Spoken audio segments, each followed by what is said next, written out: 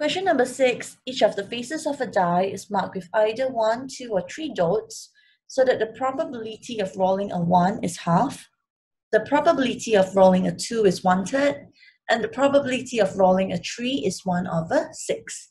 Which of the following cannot be a view of this die? So first of all, we must know that a die has a total of 6 faces. So first of all, we consider rolling a 1. Now the probability of rolling a 1 is equal to 1/2. Therefore, number of faces with a 1 is equal to 6 faces multiplied with the probability, that's half. This will give me 3 faces. So I can have 3 faces with the number 1.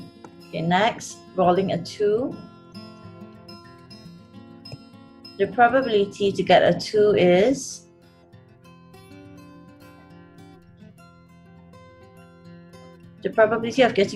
equal to 1/3. So a number of faces with a 2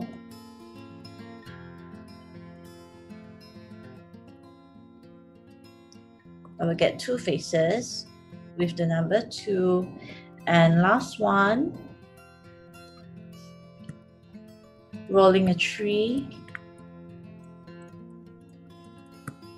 The probability to get a 3 is equal to 1/6. Therefore, number of faces with a 3 is equal to 6 faces multiplied by with the probability 1/6 will give me 1 face.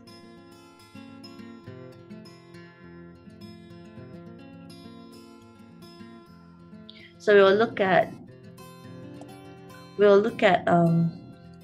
option A. Option A is correct. We will get all of this. And B, I can get 3 faces with the number 1, also very true. And C, 2 faces with number 3.